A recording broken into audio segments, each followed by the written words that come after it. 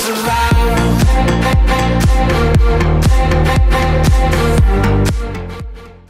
Hello and welcome to the Tottenham America channel. Today we'll be looking at Tottenham Hotspur's 2-1 defeat to Wolverhampton Wanderers as Tottenham endured a late heartbreak at Molineux thanks to 2 stoppage time goals. Brennan Johnson opened the scoring for Spurs early on in the 3rd minute after Ange Postecoglou had to heavily rotate our side before Pablo Sarabia and Mario Lemina got their respective goals 6 minutes apart in stoppage time to get Wolves all 3 points on a dismal day for Tottenham Hotspur.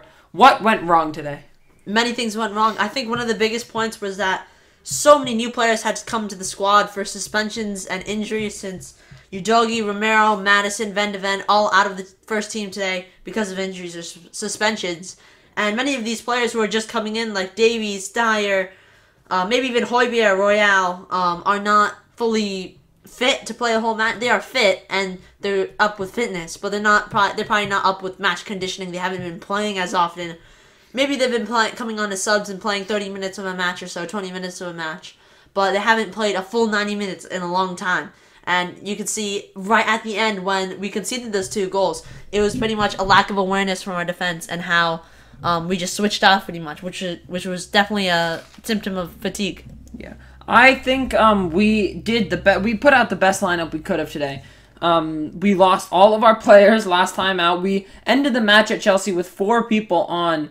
We ended the match at Chelsea with 4 of the starting lineup players on the pitch, which should just go to show you how many players we lost that day. I think it was the best lineup we could have put out. I think we were screaming out for an attacking midfielder the whole game.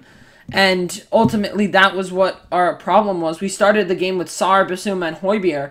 Bissouma and Sarr are okay, but they're not creative midfielders, certainly. And Højbjerg is as far opposite from a creative midfielder as you can get. So I think we were really crying out for an attacking midfielder. Lo Celso definitely changed the game when he came on. I think he definitely opened us up a little bit more attacking-wise. He got us a good shot on goal. Our first shot on goal from since the Johnson goal was Lo Celso's shot into the top corner, which was saved excellently by Jose Sa. So I think if we had brought him on a little bit earlier, we would have benefited from that. Our attackers were a bit off it, except for Brennan Johnson. I just felt like Son and Kulusevski were a little bit like up and down today. Yeah, I think they just were not clicking today. Son really not getting near the ball probably not as much as he'd like to. And really, he had many chances to get a shot off, but then he just didn't look confident. Yeah.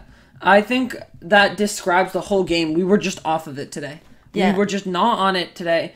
And Bissouma especially, I was shocked by how kind of lackluster he was in the first half. There was no spark, nothing that we've seen in the previous season.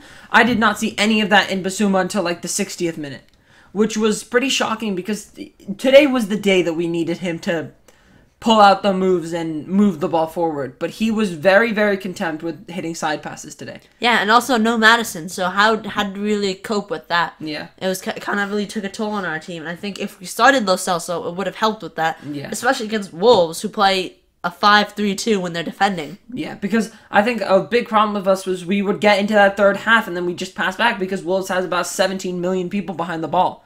Right? They're blocking their goal with 17 million people because that's the way they play. And it worked today because we had no creative midfielder, so we had no way of penetrating them, which was a big problem. And then, of course, probably the worst part of our pitch today, the most changed, was our defense. We lost 3 of the players, so Royale, Davies, and Dyer came in for Udogie, Romero, and Van de Ven, and we, I think, suffered massively back there. Yeah, Davies and Dyer, they didn't do that bad in the first half. And I thought Davies was the better one, definitely. Yeah, Dyer, Davies, I think, did really well today. Davies also had more to do than Dyer, but then 75th minute and on, I think that's when they started really to get fatigued, and that's when they started performing badly. Yeah. Pedro Porro, on the other hand, was very good today. He was basically taking the role of Madison, or trying to, with those creative passes. It didn't really work that much, but he was trying as hard as he could. He was running up and down the pitch, and he was putting in a shift today, so he did really well. I think Davies, as I said, he was okay. Dyer, I think, both of them switched off for the last 2 goals. Like, that ball through, someone should be on it. But they just kind of let it roll past, which I think has been a very, very common pattern since the seasons with Poch, is that they let balls roll past, but attackers still go for them, and that's how we concede a lot. And then Royale for the last goal, I don't know what he was doing. I think he was marking... he was completely switched off after that quick free kick. Yeah, he was marking Pablo Sarabia, running in from the right, and he was barely jockeying him. He's got to close him down a little bit, because that's why Udogi's successful, that's why Poro's successful, because they close down their opponents. So if Emerson closes him down, I think we get the ball back.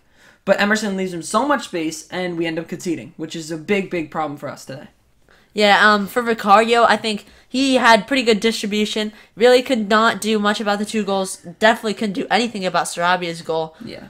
Made a good save in the first half, and couldn't do anything about Lemina's goal. So, I think it was mainly our defense and midfield that caused us problems. Yeah. But even the attack, but it all built. I feel like all of our problems built off of the midfield. Yeah, and everything kind of culminated. Like, it's just been a torrid week for Tottenham, with the loss at Chelsea, losing like 17 million of their players, and then now the loss here. We don't fall anywhere. We stay in second, but Arsenal and Liverpool both have the chance to bypass us on points and go at least 1 point above us, tied with Man City for now. They have to play tomorrow. But I think this was a big opportunity for us to get the points while we were, fractured and injured, and have a chance at getting up a little bit, but did not work today. And we stay in second, 0 points from Molineux. But I think I'm just disappointed by the fact that we started off so brightly with that Johnson goal, and everything fell apart.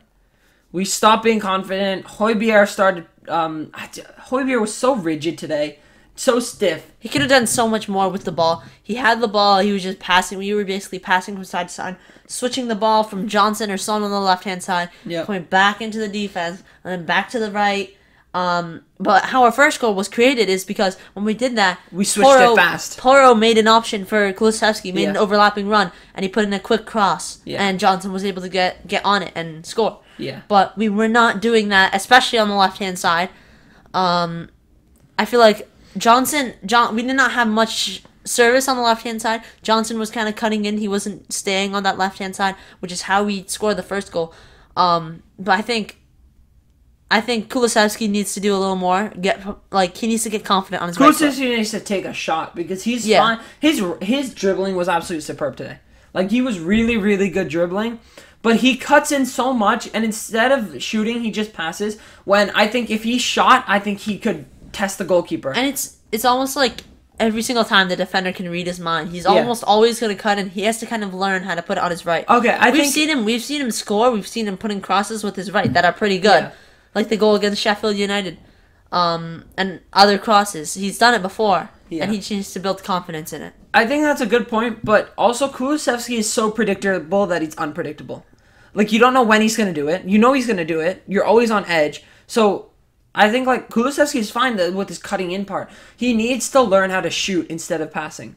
I just feel like passing is not always the right option, and if he shoots with that left foot, he's got an absolute curler on that side. He could really score some goals. So I think he should definitely build that into his game because he'd score a lot more. But yeah, that's it for our review of Tottenham's loss to Wolves by 2-1 at Molineux. Tottenham miss out on the chance to go first in the Premier League table. Goals from Mario Lemina and Pablo Sarabia in stoppage time cancelled out. Brendan Johnson's 3rd-minute opener. If you enjoyed and want to see more Spurs content, I don't know who wants to see more Spurs content right now, but if you crazy people somehow want to see more Spurs content, make sure you like and subscribe to the channel. Comment down below what your thoughts on this game were, and until next time. Come on, you Spurs!